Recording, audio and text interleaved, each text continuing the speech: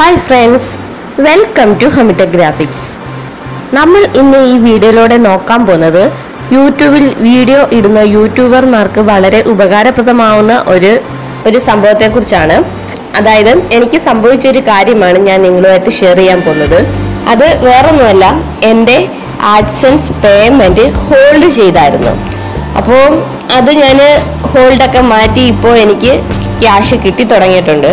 അപ്പോൾ ഇങ്ങനൊരു സാഹചര്യം നിങ്ങൾക്ക് നേരിടുകയാണെങ്കിൽ എങ്ങനെ നമുക്കിത് പരിഹരിക്കാം എന്നാണ് നമ്മൾ ഇന്ന് ഈ വീഡിയോയിലൂടെ നോക്കാൻ പോകുന്നത്.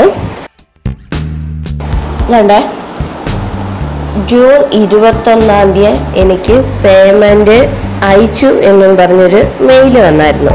5 ദിവസത്തിനുള്ളിൽ ഈ പേയ്മെൻറ്റ് നമ്മുടെ അക്കൗണ്ടിൽ കയറും എന്നൊക്കെ പറഞ്ഞൊരു സ്ഥിരം അയക്കുന്ന മെസ്സേജ് തന്നെയാണ് നമുക്ക് അയച്ചത്.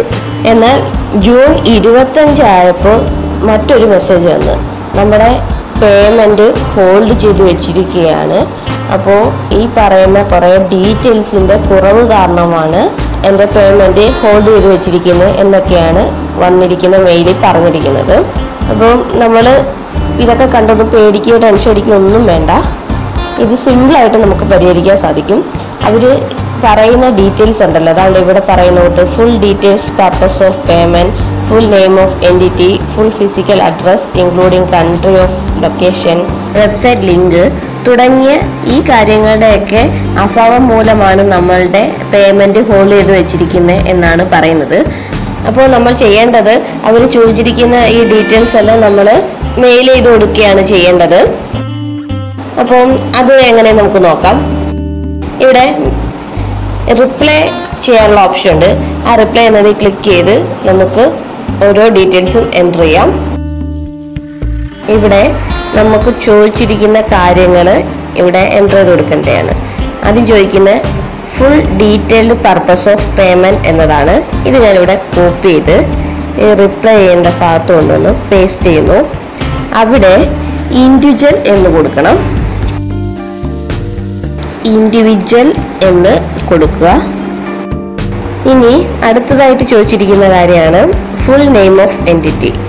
നമ്മുടെ ഫുൾ നെയിമാണ് ചോദിച്ചിരിക്കുന്നത്. അതും നേരത്തെ തൊട്ട് കോപ്പി ചെയ്യുന്നു, ഇവിടെ വന്ന് പേസ്റ്റ് ചെയ്യുന്നു. ഫുൾ നെയിം നിങ്ങളുടെ ഫുൾ നെയിമാണ് കൊടുക്കേണ്ടത്.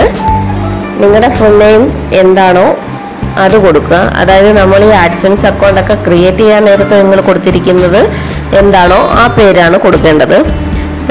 എൻ്റെ പേര് ഞാനിവിടെ കൊടുക്കുകയാണ്.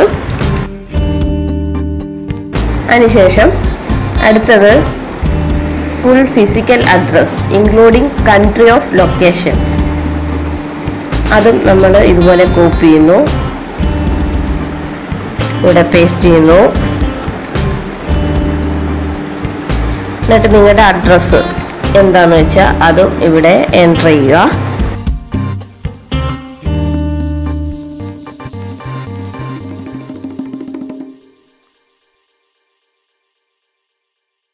കോമയിട്ട് നമ്മൾ എല്ലാം എൻ്റർ ചെയ്യേണ്ടതാണ്. നമ്മുടെ കൺട്രി നെയിം ഇന്ത്യ, പിന്നെ പിൻകോഡ് എത്രയാണെന്ന് വെച്ചാൽ അത് സഹിതം നിങ്ങൾ എൻ്റർ ചെയ്യേണ്ടതാണ്.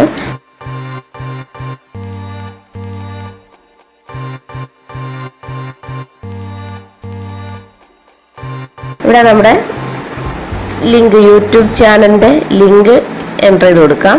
നിങ്ങളുടെ യൂട്യൂബ് ചാനലിൻ്റെ ലിങ്ക് എന്താണെന്ന് വെച്ചാൽ അത് കോപ്പി പേസ്റ്റ് ചെയ്ത് ഇവിടെ ഇട്ടാൽ മതി.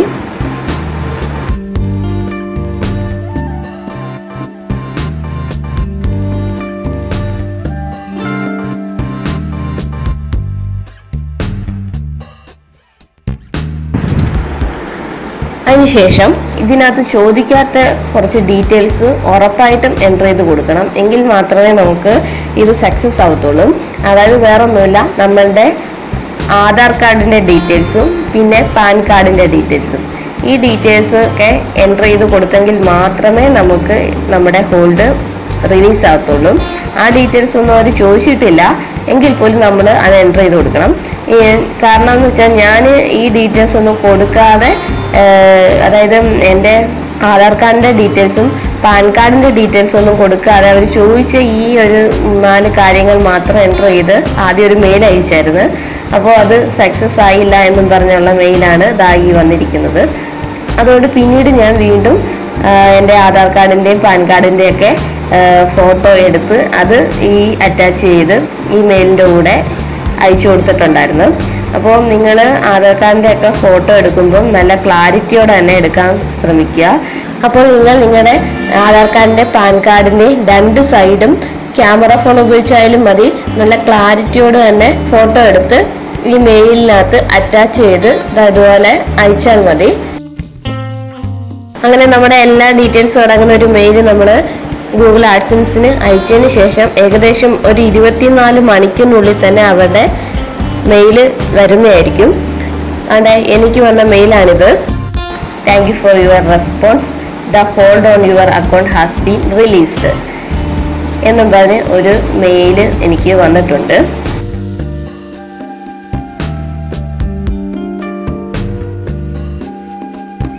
നമ്മുടെ ഹോൾഡ് മാറിയെന്നും പറഞ്ഞ് മെയിൽ വന്നതിന് ശേഷം ജൂലൈ 3-ാം തീയതി എനിക്ക് പേയ്മെൻറ്റ് സെൻഡ് ചെയ്തു എന്നും പറഞ്ഞ് ഒരു മെയിൽ വന്നിട്ടുണ്ട്.